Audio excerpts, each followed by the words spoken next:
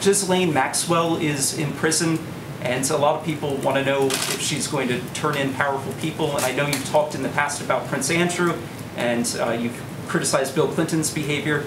I'm wondering, do you feel that she's going to turn in powerful men? How do you see that working out?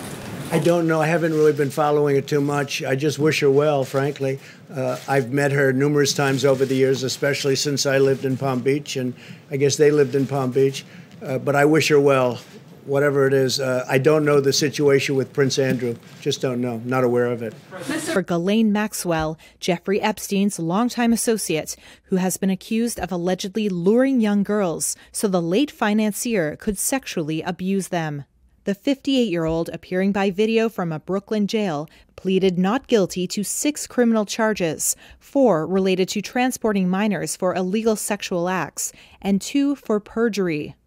Inside a Manhattan federal court, Annie Farmer, who has accused Maxwell of enabling her abuse from Epstein, said that Maxwell, quote, has never shown any remorse for her heinous crimes, and that the danger Maxwell poses must be taken seriously.